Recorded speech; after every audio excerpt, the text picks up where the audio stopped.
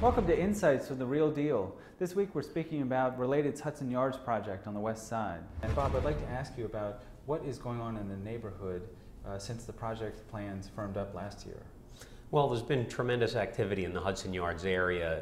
In 2010, we saw 17 sale transactions totaling about $1.1 billion.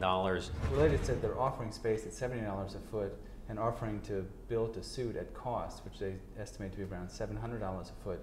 How does that relate to the market in general in that area? For new office construction of anywhere from $500 to $800 per square foot on a hard and soft cost basis, and you throw land value in, you're coming out with an all-in cost of probably around $1,000. So to the extent that they can deliver space less expensive than that, it would be a competitive advantage for them. We're speaking with Jake Ross. He's president of Related Hudson Yards. The article from last May was, I mean, everyone makes predictions, hopeful predictions, but it was hoping by the end of last year you'd have a first tenant.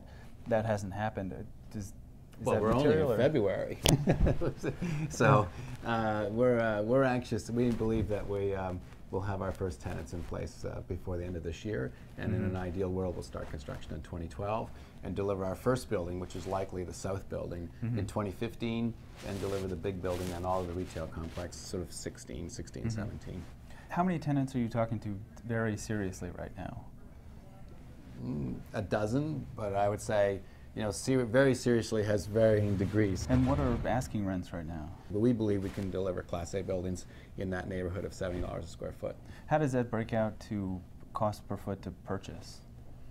It's going to be roughly around $700 a square foot to purchase. You know, you can build ballpark numbers. Yeah, you can build it at $700 a foot. Yeah, and the great thing about the ground lease arrangements with the MTA is that we can kind of minimize all of the airspace and buy the fee simple from the MTA. So it starts as a 99-year ground lease, but we can chop it up into mini ground leases, and then those ground leases can be converted to fee purchase, so that at the end of the day, it'll be a whole series of condominium interests on top of the rail yards. Right now, the price is set at about $70 a foot for someone who would sign up now. Is that for anyone that signs up within a certain period, or is that like a first taker's deal? It's the early bird special. I think really it's for the big, we need, to kick this building off, we probably need 600,000 or 700,000 square feet. To kick this building off, we probably need ideally $1.5 million or more. And then this building will probably flow with that building. Maybe that building might go on spec. Industry sources are saying one possible company might be Time Warner that would be looking at the yards and would be millions of square feet.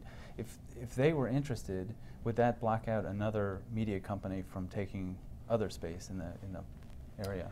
I don't think so. I mean, it's interesting. We're talking to a number of companies in various industries, be it media companies, fashion companies, retailing companies. We find that very little do they seem to be overly concerned about competitiveness. Now that's obviously, any particular tenant will have a specific competitor they don't want, but it's not necessarily ruling out the rest of the industry.